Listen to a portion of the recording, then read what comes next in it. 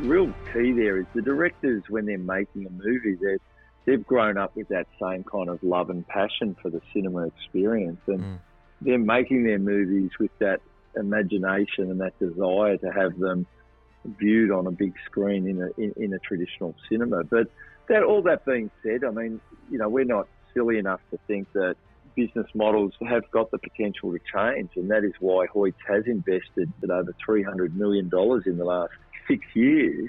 Now renovated 35 of the 40 cinemas that we have in Australia, plus built new cinemas.